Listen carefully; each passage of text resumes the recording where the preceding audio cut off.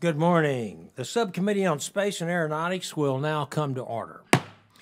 Without objection, the chair is authorized to declare recesses of the subcommittee at any time.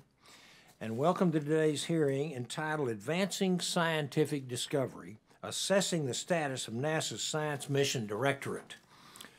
I'd like to recognize myself for 5 minutes for an opening statement. Today's subcommittee hearing will review the activities of NASA's Science Mission Directorate, or SMD, and discuss the challenges and opportunities for ensuring success in these activities. Scientific research has been a core function of NASA since the agency's creation. NASA's science missions have helped us to learn more about our planet, discover secrets of the sun, explore our solar system, and better understand our place in the universe. SMD has had many recent successes. The Perseverance and Curiosity rovers are adding to our understanding of Mars and enabling us to someday send humans to the Martian surface. The Parker Solar Probe continues to deliver unprecedented observations of the sun. Just 6 months ago, OSIRIS-REx returned asteroid samples up to Earth to be studied at the Johnson Space Center. SMD also carries out some of NASA's most important work by cataloging and defending our planet from near-Earth objects. However, we cannot celebrate these successes without acknowledging the challenges that NASA has faced on missions of all sizes. Just 3 weeks ago, NASA's Office of Inspector General released an audit of the Mars Sample Return Mission, commonly known as MSR, that NASA hopes to launch in partnership with the European Space Agency before the end of this decade. Anyone who has read prior reports on NASA's science missions from the Inspector General, GAO, or other independent review bodies will see familiar themes in this audit.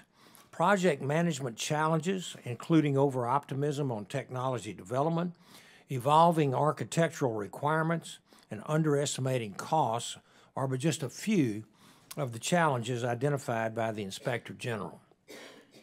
This committee recognizes the immense value of the MSR mission. We continue to hope that these issues will be resolved and that the MSR mission will be successful. However, we cannot ignore this now familiar pattern of schedule and cost overruns for many NASA programs. When missions are delayed, costs increase as a result.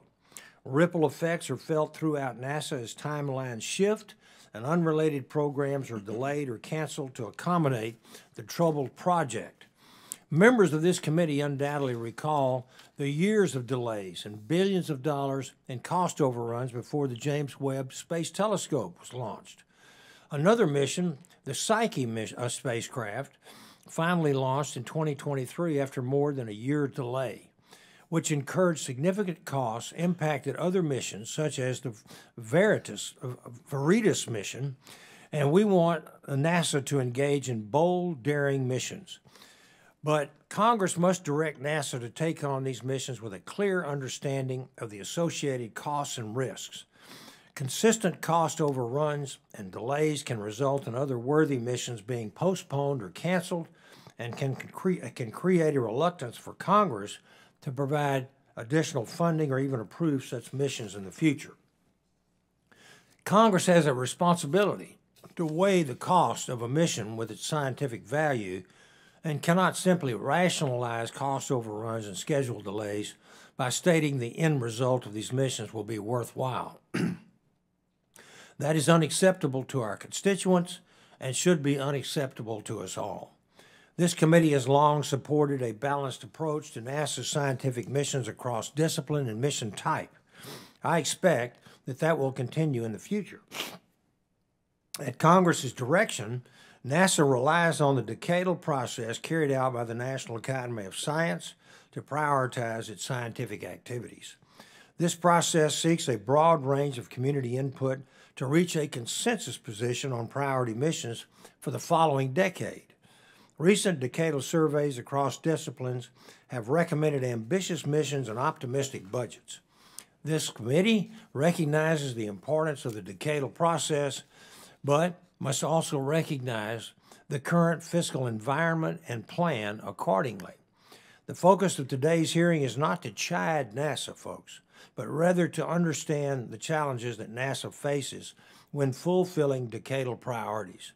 We also want to be sure that both Congress and NASA are applying lessons learned from previous missions to facilitate future mission successes.